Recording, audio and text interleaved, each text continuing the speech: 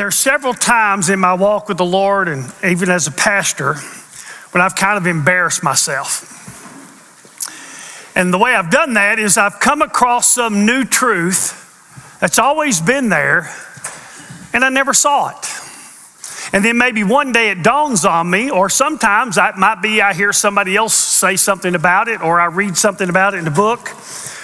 But all of a sudden, what I had really never seen and noticed or put together becomes real clear. It's kind of like those optical illusion pictures. You know those things? So there's a bunch of, the original one. How many of you remember this one? How many of you remember the old woman, one side, then you flip it up and she was this pretty young girl? Remember that one? That was kind of maybe the first one. And then they came out with all these color splash things, and inside of it would be a picture. If you'd stare at it, eventually you'd see the other picture. Well, when you first look, you go, I can't see anything in there. But then once you see it, you can't unsee it, can you? I mean, you just immediately see it the next time you look. Well, that's kind of what happens with Scripture sometimes. This happened a number of years ago when I realized that nobody in the Bible ever prayed a prayer to become a Christian. And yet this morning, in 200,000 churches across the country, people will be told to pray a prayer to become a Christian. Another one dawned on me when I realized that Jesus wasn't trying to make Christians people who were going to heaven when they died. He was trying to make disciples, people who did God's will now. Now, once I saw these things, they were everywhere. And you go, how in the world did I miss that? Well, this topic is kind of like that. It's one of those how did I miss that truths. So this morning I'm going to begin a 2 or maybe 3-part series on the kingdom of heaven, which is also in Scripture called the kingdom of God. Now, most of us think of the kingdom of heaven as something in our future. Today you're going to learn that it's something in our present. Most of us think of it as something that's there. Today you're going to learn that Jesus brought it here. Most of us think of it as a place where believers will one day go. Instead, it's a life that believers are to live right now and right here. Now this morning I want to show in your Bible why what I just told you is true. Jesus told a group of his critics in Matthew 12:28, the kingdom of God has come upon you. The terms kingdom of heaven and kingdom of God are used kind of interchangeably in the New Testament. Matthew talks about the kingdom of heaven all but 4 times. He uses the phrase the most, by the way. And those 4 times he says the kingdom of God. The other New Testament writers always use the kingdom of God. The phrase kingdom of heaven appears in the New Testament 162 times, the kingdom of God 61 times. It's a central topic. So let's talk about the kingdom of heaven in your outline. Number 1, heaven is a paradise where God is. Heaven is a paradise where God is. 14 times in the book of Matthew, Jesus uses the phrase found in Matthew 5:16, your Father who is in heaven. In Genesis 1-3, we see God moving back and forth between heaven and an earthly paradise that he created that we know as the Garden of Eden. The word translated paradise in the New Testament is the word garden. That's what it means. It means a garden. In that first garden, God placed the tree of life. In Revelation 2:7 and 22:2, we discover that the tree of life is now in the heavenly paradise, no longer in the earthly paradise. When man sinned, the earthly paradise collapsed. It was closed. In Genesis 3:22-24, it tells us that God drove man out of the Garden of Eden to live instead in a cursed world, an earthly kingdom, not a heavenly one. A cursed world that he had created by his sin. The kingdom of God was replaced on this earth by kingdom of this world. Eden was paradise because God was there. Heaven is a paradise where God is.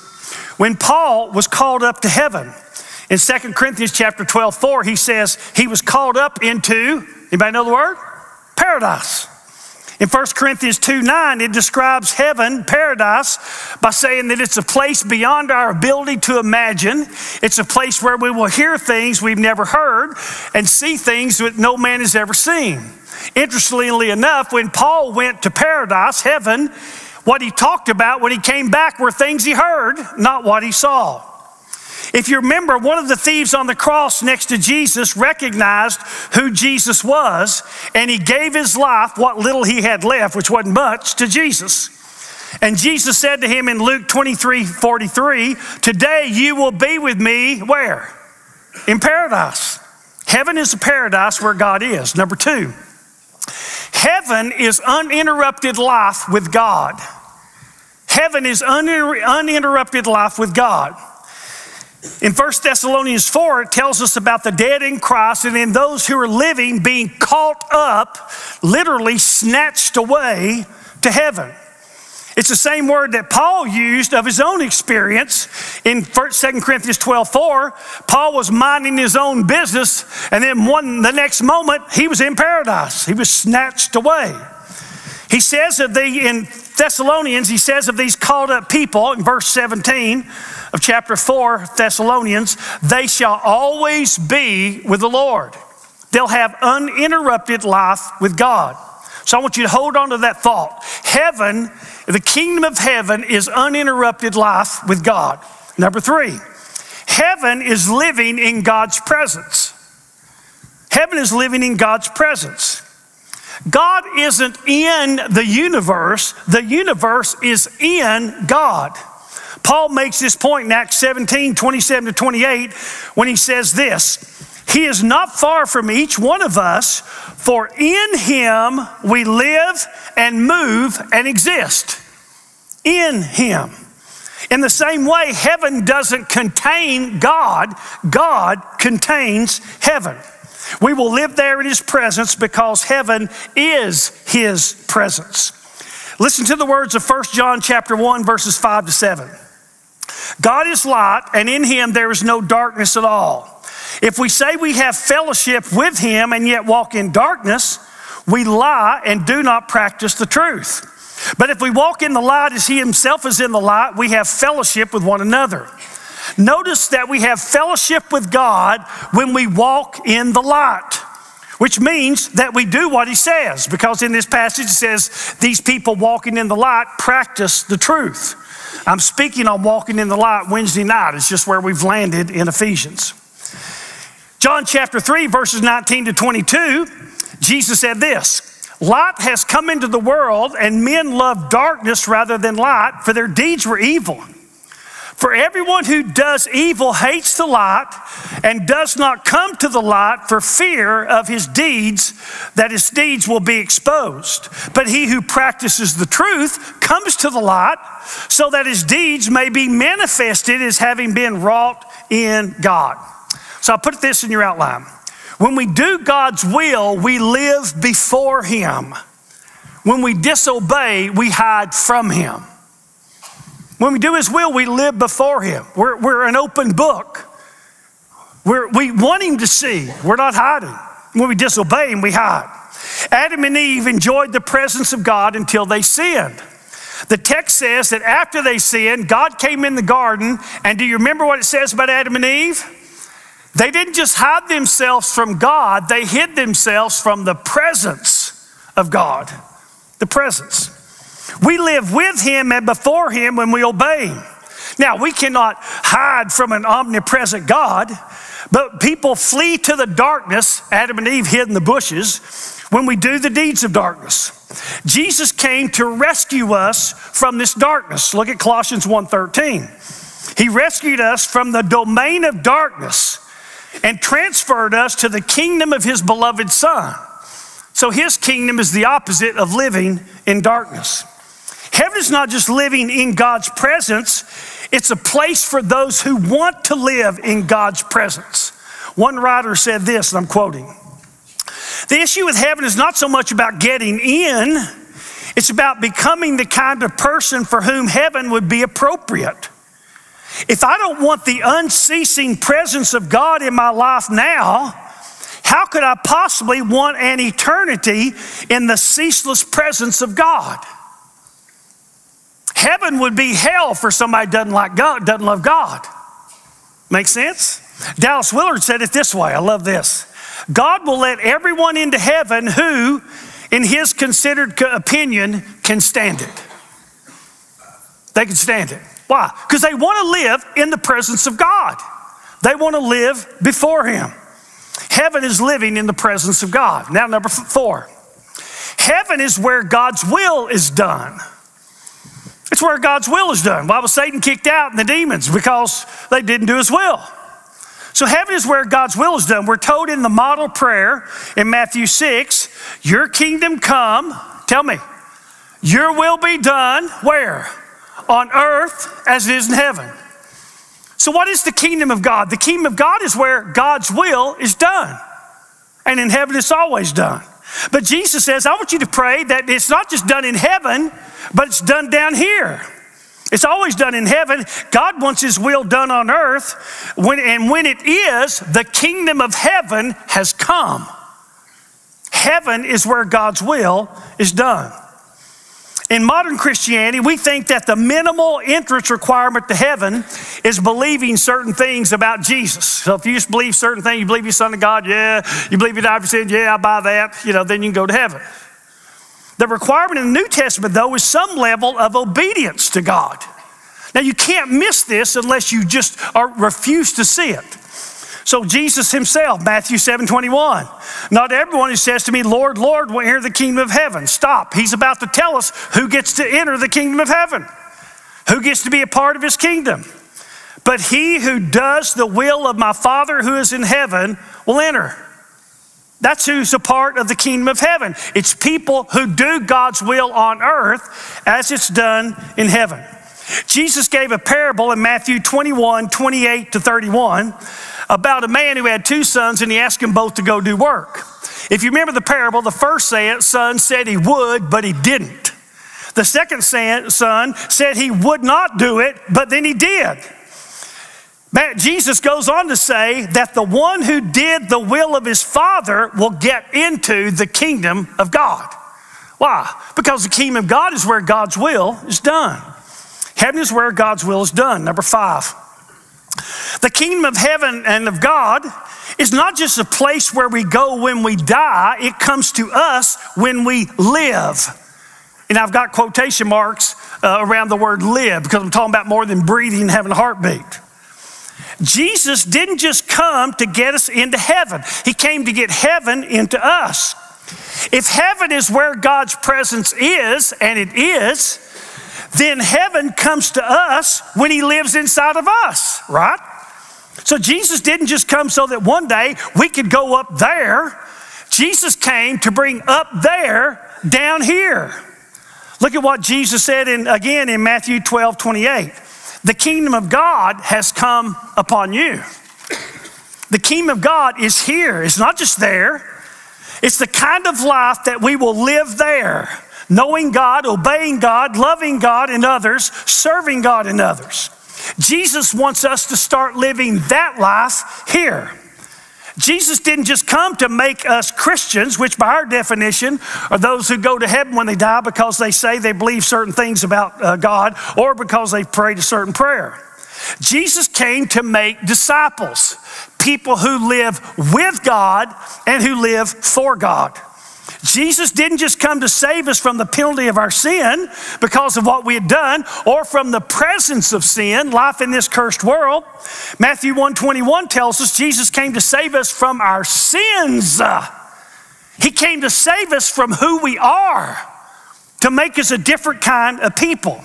So when we obey God, we live in his kingdom. His will is being done on earth as it is in the heaven. Now look at these verses I put in your outline. Matthew 3:2, John the Baptist. Well, I wonder what he preached. Well, here it is. Repent, for the kingdom of heaven is at hand. It's here. Matthew 4:17, what did Jesus preach? Repent, for the kingdom of heaven is at hand. It's here. Jesus told his disciples when he sent them out in Matthew 10:7, as you go, preach saying, the kingdom of heaven is at hand. It's here. And then look at what Jesus said in Luke 17, 20 and 21.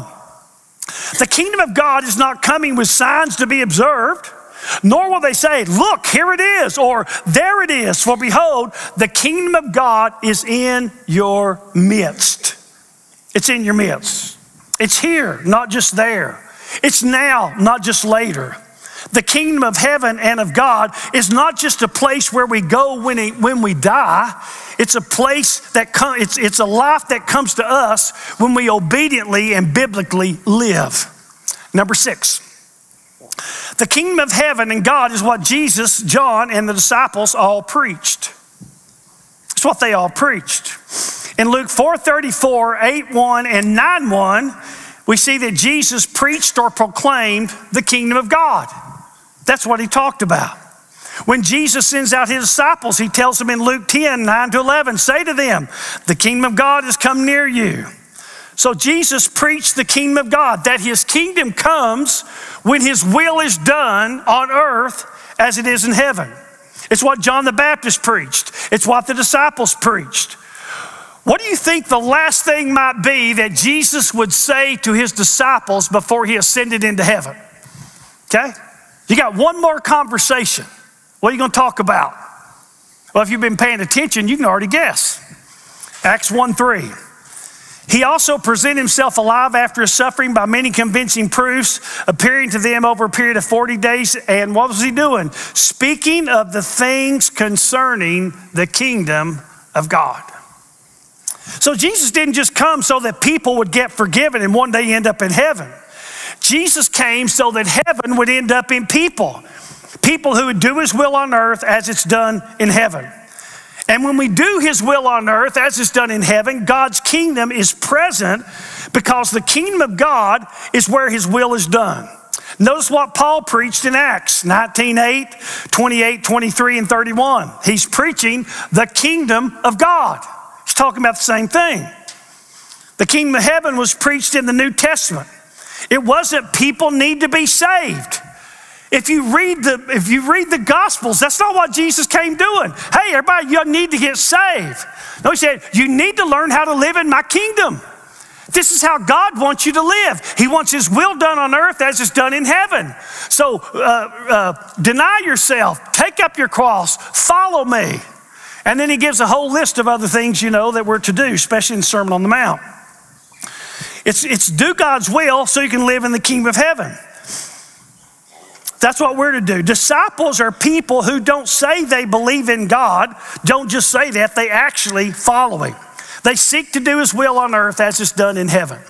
Number 7, the kingdom of heaven and God now exists among the kingdoms of this world. The kingdom of heaven and God now exists among the kingdoms of this world. In Matthew 13, Jesus tells 2 parables about the kingdom of God, and it's clear he's referring to the church. A parable is a story with a point. In Matthew 13, 24 to 30, he tells the first story and then interprets it in 36 to 43. So Jesus says that God sows wheat, true believers, in the church. And Satan sows tares, non-believers, in the church. Now, tare is something that looks almost exactly like a wheat, but it's not, it's different. They look the same, but they're not the same. They grow side by side in his kingdom. That's the parable. This wheat that are true believers and the tares that are actually not believers but look like they are. In the end, it says the angels will separate the two and throw the tares, non-believers who look like believers but weren't, into hell. You can read the story. It says that the righteous will shine forth as the sun in the kingdom of their Father. Also in Matthew 13, 47 to 50, he gives another parable, and this time he uses the metaphor of a dragnet. And this dragnet is the church. It catches all kinds of fish, good and bad. In the end, the fisher persons, notice I'm politically correct, throws the bad away, and the bad are thrown into hell. Wow. So in the church, there are people who are the real deal, and there are people who look like the real deal, but they're not the real deal. There was all these fish, and they kind of looked like they all belong there, but some of them don't, and in the end, they get sorted out. Churches are made up of people who are genuinely saved and people who are lost who think they're saved. In the end, God separates the true believers from those who are not. Now, under that, I've got two things. Number one, churches have deceived attenders. They have deceived attenders. Jesus speaks of these deceived non-believers in Matthew 7, 21, 23. Here he says this, not everyone who says to me, Lord, Lord, we're in the kingdom of heaven, but as we saw earlier, he who does the will of my Father who is in heaven will enter. That's who Jesus says is going to be a part of his kingdom. People do his will. Then he goes on to say, many will say to me on that day, Lord, Lord, did we not prophesy in your name? In your name cast out demons? In your name perform many miracles? That's quite the list, isn't it? How many of those things have you done?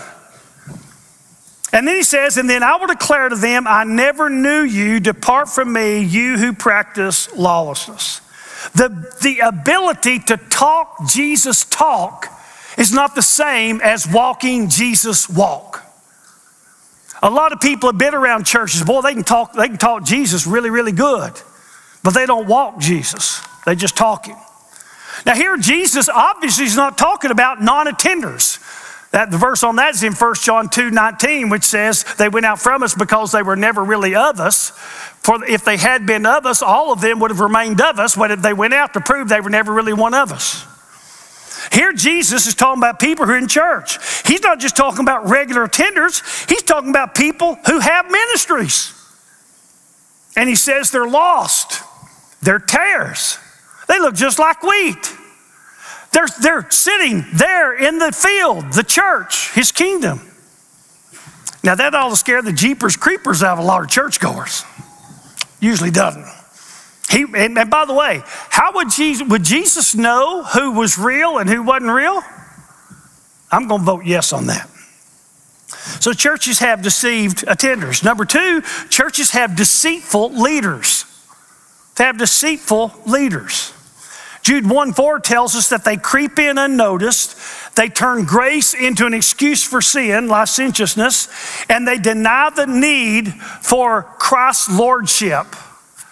Oh, they'll take a Savior all day long. Somebody will forgive my sins, let me live as I want to live and leave me alone. But they don't want a Lord. They don't want somebody to tell them how to live. 2 Peter 2:1 talks about false preachers and teachers who arise in the church, teaching heresy and denying that Jesus has to be our master, which is what we have so much today. You want to be a Christian? Just believe Jesus is the Son of God, believe he died for your sins, pray this sinner's prayer, which again isn't in the Bible. And if you've done those things, you're going to heaven. In fact, no matter what you do, you can be sure you're going to heaven because you've done those things. Has anybody ever heard that in a church? Come on, I want every hand to come up. If you hadn't heard that, you hadn't been to church. It's taught all over the place. If you read your Bible and pay attention, you realize that's not really true. It's not telling you the truth. And these people, again, deny our master. See, today we want to lower the bar as low as we can lower it to get as many people to come as we can get to come and keep coming.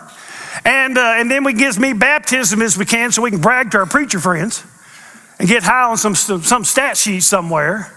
And so we do all these things. So we've made following Christ, we've made lordship, we've made discipleship a post-salvation option. Discipleship is not a post-salvation option. Discipleship is the Christian life. Read the Gospels. You can't come to any other conclusion. Just read the Gospels. In 2 Corinthians 11:13-15, it warns against deceitful workers who disguise themselves, just like Satan does, as an angel of light. Now these tares, these bad fish, they exist in the church side by side with true followers of Jesus.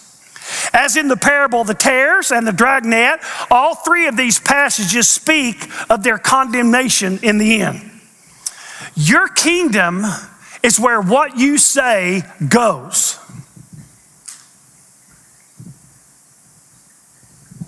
Your kingdom is where what you say goes. Whose kingdom are you living in? If what you say goes, you're living in your kingdom.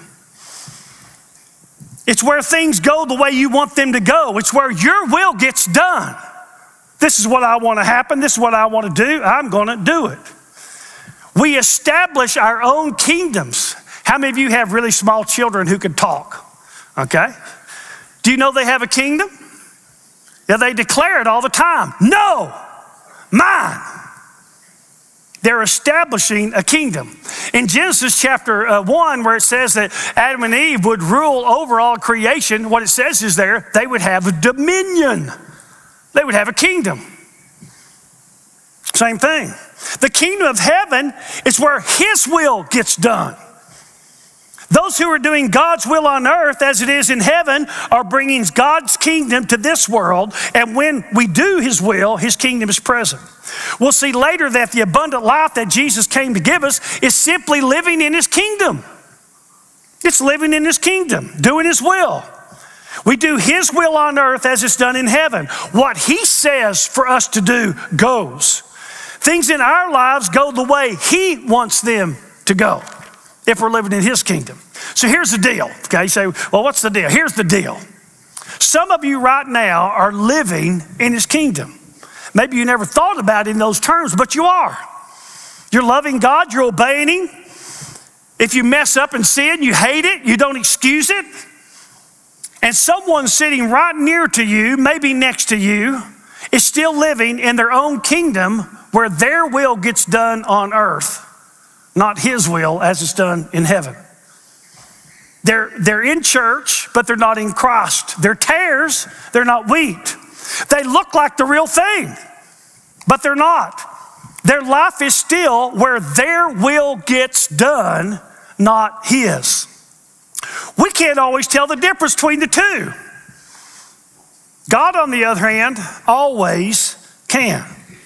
Now, if you're one of those people who's still living in your own kingdom, it's better to admit the truth now than discover you were lying to yourself at the judgment of God when it's too late to repent. Say, how do I know what kingdom I'm living in? I'm just going to make this really simple. You decided this morning whether or not you would come. You're living your own kingdom. You decided whether or not you would give if you came. You're living in your own kingdom. You decide whether or not what you're doing is right or wrong. You're living in your own kingdom. The kingdom of heaven and God now exists among the kingdoms of this world. Here's number 8. The kingdom of heaven of God is worth giving everything to obtain. It's worth giving everything to obtain. Number 1, it's worth more than any person. It's worth more than any person. The greatest commandment is love God with everything in you, to love him first, best, and most. The second commandment means to love others, not just yourself. Love them as you love yourself. Now, some people who claim to be Christians disobey God. Listen closely. They disobey God to please some lost or carnal person. We'll say this. If you're a husband and you come to church without your wife, I'm impressed. Because you're not living in her kingdom. You're trying to live in his. If you're a wife and you come without your husband, I'm impressed. Because you're not living in his kingdom, your husband's, you're trying to live in God's kingdom. If you're a kid and you came today without your parents, I'm impressed. Because you're trying to live in God's kingdom, not in the carnal kingdom of your parents who aren't into spiritual things. Am I in the right room? You see how this works? But I want you to know church people massively disobey God to please lost and carnal people in whose kingdoms they actually live. I've gone to meddling now, haven't I? So some people who claim to be Christians disobey God to please some lost or carnal person instead. This could be a parent, could be a spouse, could be a date, could be a friend, could be a boss. The wrong person in reality has become their Lord. Your Lord decides what you do and don't do. If that's a husband or a wife or a child or a parent or a pastor, it's not Jesus. The wrong person becomes your Lord. That wrong person's will gets done in your life on earth, not God's as it's done in heaven. Now look at this verse I put in your outline. These are the verses that we don't ever share these with people that we're trying to get over this bar that we've tried to lower to the ground. These are the words of Jesus. I assume they're for real, that he really meant what he said. Luke 14:26. If anyone comes to me and does not hate his own father and mother and wife and children and brothers and sisters, yes, and even his own life, he cannot be my disciple. Now, it didn't say husband because he's speaking to men here. But he said, if you don't hate them, you can't be my disciple. Elsewhere in the Bible, we're told to love these people. You got to understand that no verse in Scripture stands by itself. Every verse in Scripture is interpreted by every other verse in Scripture. So elsewhere, we're told to love, honor our parents, love our spouses, our kids, et cetera, et cetera. So what's he mean here? We're to love God so much more. We're to be so much more committed to his kingdom than we are to ours and than we are to theirs, that in comparison, it's almost like we hate them. Does that make sense? Years ago, Betsy and I, when we married, we kind of both had this deal. Jesus first, you're second. If you don't like it, see you later. We had kids come along. Jesus first, spouse second, children third. You don't like it, tough. It's biblical, it's what we're doing. If you ever ask me Betsy ever asked me or my kids ever asked me to choose between them and the Lord, they lose. They lose so fast they get whiplash. Was yours? His kingdom. Here he makes it clear that you can't be his disciple. You can't live in his kingdom unless you love him radically more than you love these other people. It means being willing to displease someone who wants you to do their will when it's not what you believe God's will is for you. It's submitting to his will, God's, not theirs. Kids do this. We go along with people. It's the girl who gives sex to thinking she's going to get love in return. It's the guy who pretends love in order to get sex. It's the kid who fits in and does things he's been taught not to do. He knows he ought not do them, but he doesn't want to feel like a straight guy or somebody who's a wimp, and he wants to fit in with everybody, so he makes those kids his kingdom. And they decide what he will do rather than Jesus. He lives in that world. In Matthew 10:34-37, Jesus says there that don't think that I just came to bring peace. I came to bring a sword. And then he acknowledges in those verses that following him can put you at odds with your own family members. There Jesus says if we love them more than him, we're not worthy of him. We know who we love most by those whose will we do. Be that my own will, be that their will, or be that his will. The kingdom is to be far more important and valuable to you than the approval of any of those people. It's worth more than any person. We sing the old song, I have decided to follow Jesus. Remember that? That puts some age on you. Though none go with me, still I will follow. The updated verse in the New Cool Church is, if you'll go with me, I will follow. If you're going with Jesus because somebody else is going with you, you're not going with Jesus, you're going with them. Did you get that? If you're going with Jesus, it doesn't matter what they're doing, they're irrelevant. But if you're going because they're going, you're not going with him, you're going with them. It's their kingdom, not his. You just want that person's approval. You want to fit in. It's got to be more valuable than any other person. It's a lot more than all you got to do is say this prayer. isn't it? Now, the second thing under that, it's worth more than every possession. Notice I didn't say any possession, I said every possession. Living in the kingdom of heaven, God is not worth more than just any possession, your favorite thing. It's worth more than all possible possessions combined. Luke 14:33, there again, Jesus said his own words, none of you can be my disciple who does not give up all his own possessions. So what did Jesus mean? I'm pretty sure he meant what he said. When you start living in his kingdom, they're not yours anymore. They're his. You're his.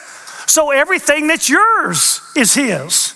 If everything that's yours isn't his, then you're not his. You're still yours. So he says, don't let anything keep you from the greatest life and forever you could possibly have. Life in his kingdom. In Matthew 5, Jesus makes this point by exaggeration. He says, if your eye causes you to stumble, pluck it out.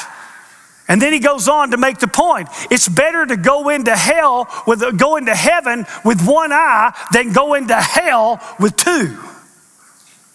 I think he was making a point, wasn't he? If your hand offends you, cut it off. Why? Because it's better to go into heaven with one hand than to go into hell with both.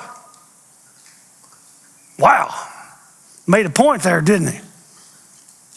Don't let anything keep you from this life, from this kingdom.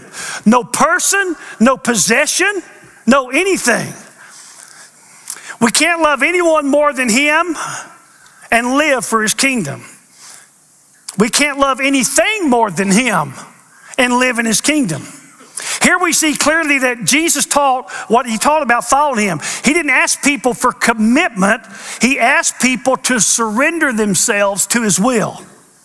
When I make a commitment, I decide what I will commit to and what I will do. Well, I think I'll go to church today. Well, I think I'll just might sign up for a ministry. Well, I think I'll give a little money. Well, I think that's your own kingdom. You're the king of it. You make commitments. God, I'll give you this, but stay out of my dating life. I'll do this for you, but stay out of my morality. I'll do this for you, but stay off my computer and my phone. I'll make a commitment, which means I'm still in charge of what you get. When I surrender, he's in charge and he gets all of it. That's a lot different than praying a little prayer, isn't it? When I surrender, I'm all his. Surrender means I'm now living in his kingdom, not my own. As I've said so many times, if what you have you consider to be yours, it's not his. Look at Mark chapter 8, verse 36. He says, what's it profit a man to gain the whole world and forfeit his soul? So what if you had two options? Behind door A is everything in the world. Behind door B is living in the kingdom of God with the God who made you. What are you going to pick? That's what Jesus is giving us here. He says, if you can get the whole world, it's not worth what's behind door B. Now, if you believe the Bible, you believe that. If you believe Jesus is right, you believe that. If you don't believe that, you don't believe the Bible to be true or Jesus to be right. You just don't. He says you got to lose your life to save it, doesn't he? Wow. You lose it. If you don't open door B, learn to be who God made you to be, live in his kingdom, then you fail to ever become you. You lose here, and boy, do you lose eternally. That's why Jesus said this in Matthew 13, 44 to 46. The kingdom of heaven is like a treasure hidden in a field, which a man found and hid again. From joy over it, goes and sells all that he has to buy that field. Again, the kingdom of heaven is like a merchant seeking fine pearls. And upon finding one pearl of great value, he went and sold all that he had and bought it.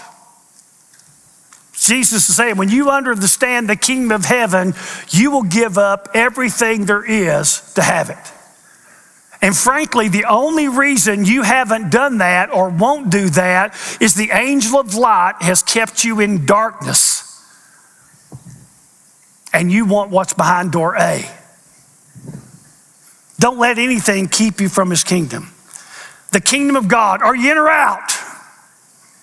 Are you living in his kingdom, doing his will? Are you still living in your own kingdom or the kingdom of this world, doing your own? Are you sure? In Matthew 7:21 and 2 and 3, those mentioned in verse 22 who prophesied, preached, who cast out demons, don't know what they did with that, and performed many miracles, were all as sure can be, they were wheat, not tares. Good fish, not bad fish. Real believers, not unbelievers who were deceived and thought they were believers. They were wrong. And Jesus said that doesn't just speak of a few people. It doesn't just speak of some. His word was many. Many will say to me on that day, Lord, Lord, I was as sure as I was sitting there that I was all right. And he will say, you were wrong. So what's a person have to give up to live in God's kingdom to really be saved? Is all you have to do is say you believe some things about Jesus in the Bible? You believe Jesus is the Son of God? I'll buy that. You believe he died for your sins? Sure, I was taught that as a kid. A lot of other people think that. I'll buy that. Well, just pray this sinner's prayer. In our day, you can say you believe something, give up nothing, and be told you're fine with God. I'm telling you, you read your Bible with your eyes open, you can never come to that conclusion. Ever. Not a chance. A person can only believe these things who's never read the Bible or he just doesn't believe Jesus or the Bible. So here's the last thing and I'm through. So what do I have to give up if I want to be a follower of Jesus? If you're here today, that ought to be the big question on your mind. And I've got the answers pretty easy. We just saw it in so many verses of Jesus. Everything. Everything.